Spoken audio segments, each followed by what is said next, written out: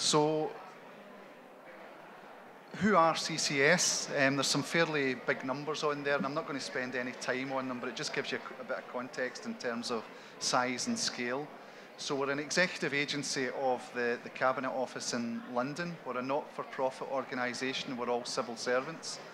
And we're essentially a buying organisation that puts in place frameworks, contracts and MOUs on behalf of the public sector. As I say, we're the biggest public buying organisation in the UK in terms of size and scale, but the important part is that we're actually across the UK. Last year we did about £15.7 billion through our frameworks.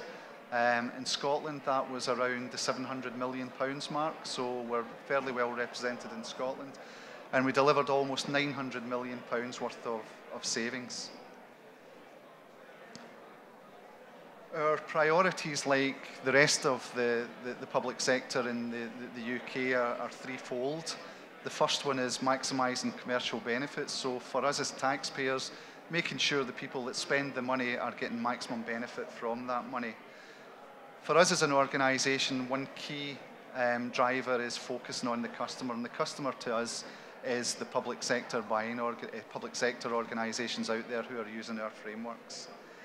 And finally, it's about strengthening the UK economy, and you will hear the government in Scotland talking about this all the time as well. So what can we do to influence what's happening in steel markets and other markets that are out there that are critical to supply the UK economy? We work in four pillar areas. That's buildings, people, technology and corporate solutions. And I'm not going to spend any time on that slide, but it's just to give you an idea of the categories and the areas that we are involved in. So moving on to something a wee bit more meaty in terms of what CCS expects of our suppliers. Well, the first thing is innovation. We hope that you can innovate. And what that means is we hope that you can bring to us solutions that will deliver services to the public better than we're currently doing. Stephanie's a great example of that. Her company's a great example of that. The second thing is we hope that you will embrace competition. It would be great for those of you in the room who are suppliers if we could just hand out contracts willy-nilly, but the reality is that we cannot do that. Everything has to be open, everything has to be transparent. We also expect you to deliver savings, but we're also happy for you to make a reasonable profit. You'll notice that I've said a reasonable profit there, and that's to be determined, and that would be part of the discussions and negotiations going forward. And we also expect you to act the way we do in terms of transparency.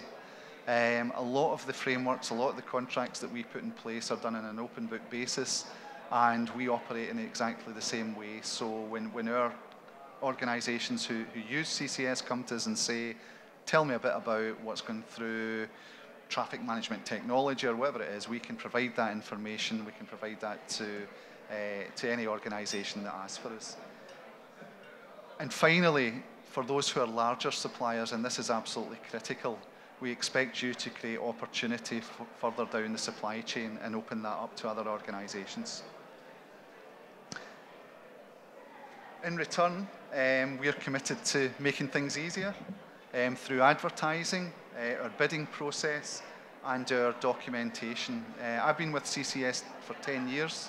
My background is public sector procurement. I've been doing that for nearly 30 years now, and our documentation when I started was, without exaggeration, that thick. That's the typical size of a framework agreement. That would be a small one. Some of the bigger ones were boxes full. We now have a standard forum contract that is about, if you can't see me at the back, it's about an inch thick. So we've listened to what markets have told us in terms of complexity, in terms of difficulty to deal with, and we've dealt with it, and we've dealt with it in a really effective way. We will provide opportunity, and Stephanie and my day today has been about talking about opportunity to the myriad of organisations that have come to speak to us. So everyone in the room is probably aware of Public Contract Scotland, but we sometimes forget that there's actually bigger markets out with the Scottish geographic area. And if you want to find out about opportunities out with Scotland, you have to look a wee bit further. And one of the things that we would endorse is Contracts Finder, that's provided by the Cabinet Office in London. And that's where the vast majority, high 90% of the public sector in England, Ireland and Wales will advertise their opportunities. One that will be important to you is that we will always champion prompt payment from our suppliers. So if there is a difficulty in receiving payment, we will go after them on your behalf. And we've got some really quite stringent targets. So we expect 80% of all invoices to be paid within 5 days. And we certainly expect 100% of invoices to be paid within 30 days. We will use digital solutions wherever possible. So we have a number of portals that the public sector can access for fleet, for travel, for digital marketplace, which is particularly successful here in Scotland. And we'll always keep you informed of what we're doing through our website, through webinars, through newsletters, through events like this, and through social media, although don't ask me anything about the latter. There will be occasions where it can go a wee bit awry, and again, in our efforts to encourage transparency, there is something called the Public Procurement Review Service. This is not just lip service in terms of we commit to you. If you think that there is something that is not quite right in any procurement at all, you can go to this Public Procurement Review Service and they will actually audit how we've conducted our business. Now, it's important to note that that's not just in terms of CCS. So if there are suppliers in the room today who are bidding for, I don't know, let me call it a Carlisle City Council contract that you think is the process is flawed in some way, you can go to the Public Procurement Review Service and they will conduct an audit of that for you. We have a massive commitment to SMEs and an aspirational target that by 2022, 33% of public spending with private business will go to SMEs. For those that have been around working in the public sector for a while, you'll notice that there's a massive change in direction there. We had a target of 25% at one time, but that was 25% of contracts to go to SMEs, not 25% of value. And one of the things that the current government brought into play was to say, that's all far too easy. You could have 25% of contracts with a value of £1,000 each, and it's nothing. What we really need to do is get the money out there to them, not just the documentation. To further enhance that and enforce it, there is someone called a Crown Rep, a guy called Mark Traynor, and he's responsible for delivery and monitoring of our commitment to the SME market. And if I may just share one example with you of this in action, it's we have a portal called the Digital Marketplace that has a whole host of framework agreements on there, and they are very widely used across Scotland through G-Cloud, and there's something called Digital Outcomes and Specialists. And in financial year 2018-2019, we had £70 million going through those two frameworks in Scotland. This flew across my desk as part of a general sort of mailing junket, but it really jumped out at me. And the reason it jumped out at me was because £70 million is a lot of money. But the most important part of that was that 71% of the 70 million went to SMEs who are based in Scotland. Not all of the business was with Scottish public bodies. There were public bodies from south of the border, from Ireland and from Wales as well, but that money was coming back. So almost £50 million went back into suppliers based here in Scotland. And again, to sort of further emphasise that, the current UK percentage is only 41.5%. So we want you to be part of the conversation, and before we ask you to tender, one of the things that's quite unique about us is we're very heavily into pre-market engagement. We do a lot of relet work, but we do a lot of innovative work as well, and we want to make our frameworks best in class. So what do we do to get there? Well, the only people that can tell us if we're good are the suppliers and the customers who use the frameworks. So, you know, we really need you to become a bit more committed to what we're doing. Tell us where we're getting it wrong. We've had lots of that. Sorry, Stephanie hasn't. I have today had lots of folk come in and tell me where we've got it wrong. But that's great, because I can then feed that in. And then next time round, you know, maybe it'll be less people coming to the stand and saying you need to do something differently, which is great. So how do you do that? Well, it's fairly simple. Sign up to Contracts Finder, that's the first thing. We need you to monitor all our prior information notices and express an interest where you have an interest. Please attend our information events, whether they be physical or whether they be webinars. They are all published on our website and they are all free to attend. You can register on our e-sourcing tool. Good luck with that one just now because we're in transition from one to another, but hopefully it will become fairly straightforward. And importantly, monitor our pipeline that's on our website. That will tell you all the upcoming opportunities, all the stuff that we're working on, and all the areas that we would like you to become involved in. I'm not going to insult your intelligence as suppliers. Public procurement's been around for a long, long time, but there are a number of bidding tips that we like to get out there. First one is read the evaluation criteria. That will determine what you put in your answers. Answer all your questions simply and clearly. We're not looking for fluffiness at all. 2 words can say a lot. Tell us how you can help, not what you can do. So if there's something that's out there for a specific project or something, tell us how you can deliver that project, not what you've done in the past. Don't use generic answers or marketing materials. We don't look at them. Try to make your answers real and interesting. That can be difficult. And be aware of all deadlines and make sure that you hit them. And finally, and this is really important, if you're not sure, ask the question. We have abandoned tender exercises at key stages because someone has asked a question that's identified to us a flaw in our procurement. We won't just proceed with that. We would stop it at that point, make the correction, and then move on with the procurement. And I'm just going to fly through just a couple of screenshots that we have here. So becoming a supplier to Crown Commercial Service. This is on the gov.uk website. That's just a screenshot of our pipeline and where you can find it. And if you're not writing any notes or anything just now, we're just in stand 9 through there, and Stephanie's great at pointing in the direction of all this stuff. And finally, this is what Contracts Finder looks like. It's very, very similar to Public Contracts Scotland. It may actually be the same platform, I'm not too sure. But bear in mind that this is UK public sector you're getting access to and not just Scotland. On that note, I'd like to hand over to Stephanie now, because I know Gillian's about to pull me off with a hook, because I'm probably running over time. And Stephanie will hopefully bestow the virtues of becoming involved with CCS and what good looks like and what a successful company can become. Thank you.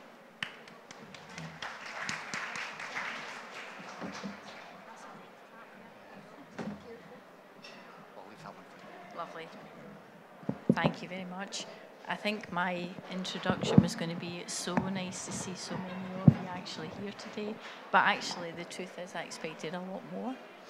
I don't work for CCS, but I'm a supplier of public sector, and as Paul mentioned, my name's Stephanie Staubach, and I work for a company called Topmark Claims Management. And for those of you who don't know what a claims management company does, we actually investigate claims on behalf of public sector organisations, and that can be anything from someone that slips on a public highway that's suing the local council, right through to complex employers' liability fatalities, and also high-profile cases involving alleged abuse and breaches of the Human Rights Act. I think from my perspective as a supplier today, I'm not here to tell you that for me it's been an easy journey in public procurement, but to talk to you a little bit about my own personal experience with it, to tell you about the things that I was warned against and also the real benefits of actually coming to the party and bidding. I set up the company in 2006, and that was really based on looming redundancy. The large company I worked for, an international insurance provider, was looking to centralise their claims department from Glasgow to Norwich. That meant that me and various other members of the team were made redundant. And really on the back of that, I made a number of farewells to clients I'd really looked after for 12 years. I think I'd fostered great relationships with them. predominantly Scottish local authorities like the Fries and Galloway Council, Scottish Borders Council, Fife Council. And it was really on speaking to those clients and talking to them about what a pleasure it was working with them and moving on. A couple of them had asked me if I would come and work for them and deal with claims in-house. One or two had asked if I would consider setting up my own consultancy that they would be able to support. And really on the back of that and a few glasses of wine in Maxie O'Connor's next to Queen Street in Glasgow, I actually phoned my husband and I said, you know, I think I could do this. You know, I've worked for larger companies for the best part of 20 years and I'm the one that actually does the work and I think I know how to do that. I didn't know anything about running a business.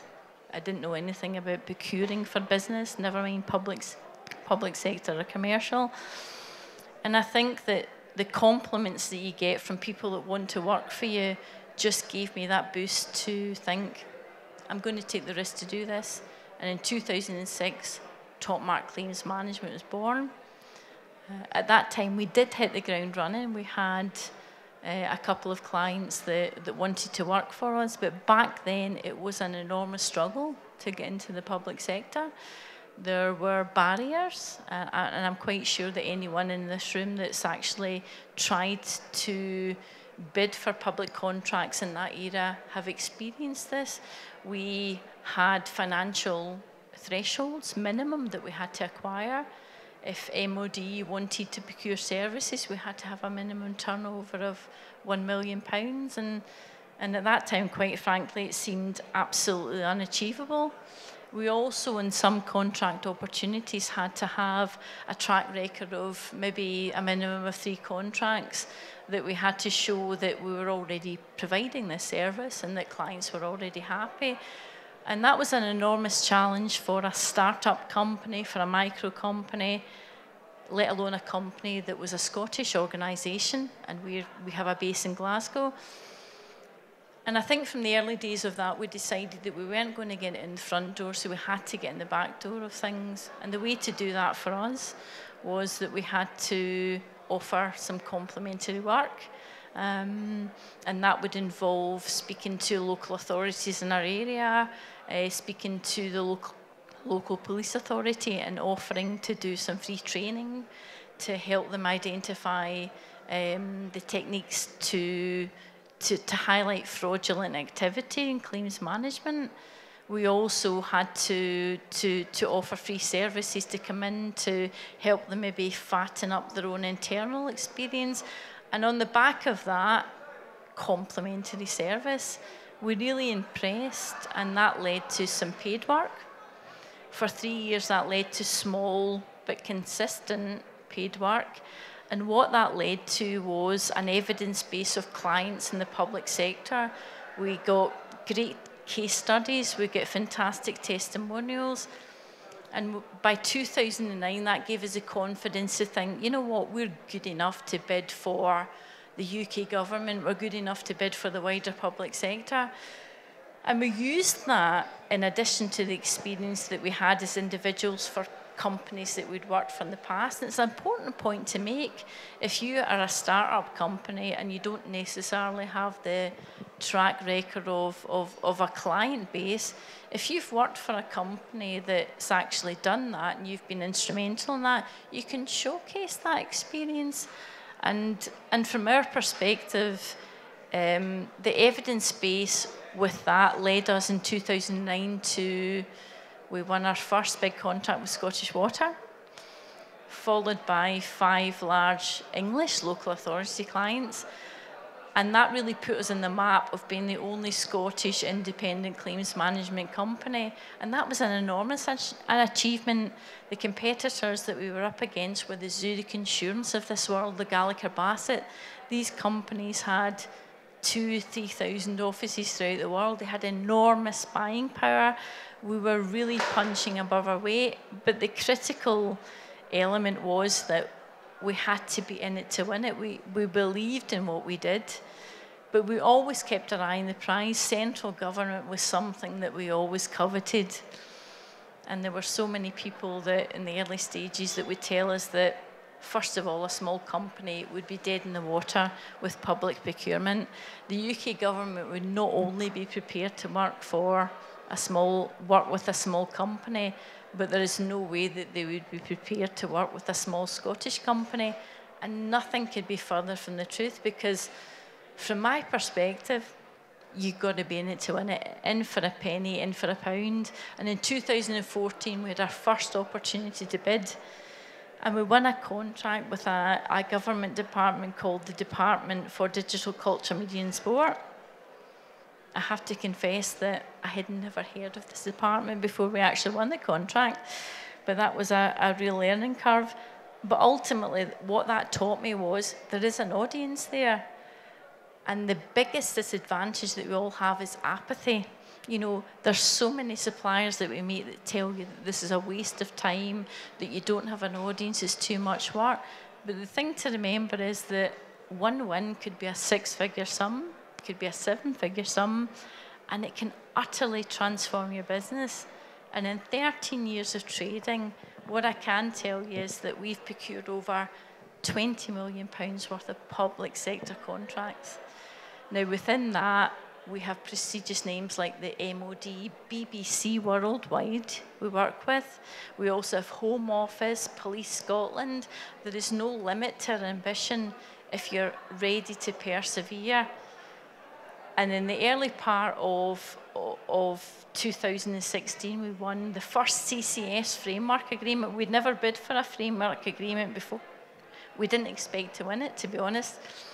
It was an insurance agreement that effectively allowed us to provide claims management services for 15 central government departments plus 77 arm's length bodies. Now, an arm's length body would be something from the Environment Agency to Food Standards.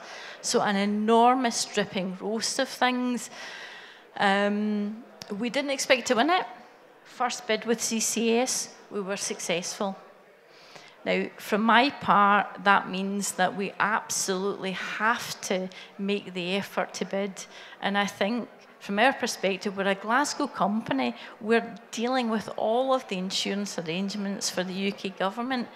Think about what that actually means. Think about what you think you know about public procurement, what you've been told, you know, what some of the negative attitudes have been.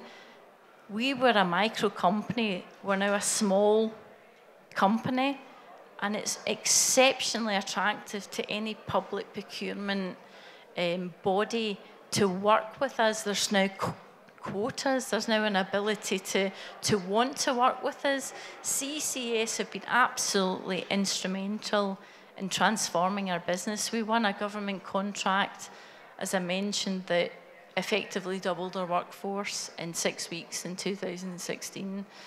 And my advice to you is that come to the party. You're automatically invited. The restrictions that I had in place in 2006 don't matter anymore. You don't need a minimal turnover threshold. You don't need to have a track record and experience. You just need to be in it to win it. And the biggest disadvantage that you have is some of the negative opinions in bidding. So some of the things that CCS have brought to the table for us since 2014 include an absolute transparency. When I look back in 2006, try getting a contact in Ministry of Defence to speak to you about opportunities that would come up. It just wouldn't happen. There was a wall of silence. And CCS have now got a number, an email address, and I'm able to go to them and say, look, I've looked at the framework consistently out. I don't really have an interest in a great deal of them. Here's what I do. When will that come out? And they constantly provide encouragement to bid and information that prepares you to bid. The other biggest advantage of CCS is the pipeline opportunities. And as a small company, I know that I can't have overnight 3,000 offices throughout the UK. But what I can do, if I'm given enough time, is put a network of contractors in place for that. So if I have an opportunity in the pipeline of the CCS information that I know in 12 months' time, a large contract I'm interested in comes out, then I can start to build up a supply chain free of charge that actually is equipped to provide a quote for that opportunity, whether it's as a prime contractor or a consortium vehicle. And my advice today would be that there has just never been a better time to bid. Genuinely, there hasn't. The hurdles that I faced in 2006 don't exist. I think another point to make is that you have to get on Contract Finder. You have to actually see where the opportunities are. You have to express an interest. Don't have any preconceived ideas. Forget what you think you know, what you've been told about the procurement process. And above all else, persevere. I think the key for me, when I started, I had about 30 attempts before I got on the radar of public sector. And I reckon if I started now, it would probably take 3 to 6 months. But you have to have the ambition and the foresight to really, put aside some of the negative images that you might have received. And actually, if you can win one public sector contract, you can win 100, because the biggest opportunity is that you can get feedback. And if you get 3 out of 5 for most of your questions, you get feedback, you can build that template for success. And I think that the one advice I would give to you today is that there are opportunities here, and genuinely the UK government, through CCS and the wider public sector, they're crying out for it. But the biggest disadvantage that you have as a supplier is thinking that you can't break into it. And that's the most important message that I would give to you today. Thank you for that.